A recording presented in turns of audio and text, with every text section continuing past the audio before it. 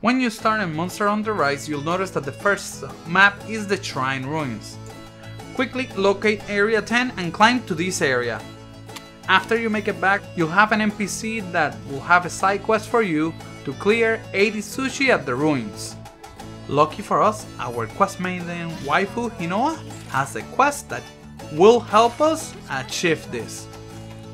Go ahead and select the quest name, Help with Maintenance. You'll notice that the target for help with the maintenance are the sushis that Kagura requested. We're gonna see the red dots on the maps, and the map it's gonna indicate where his sushis are.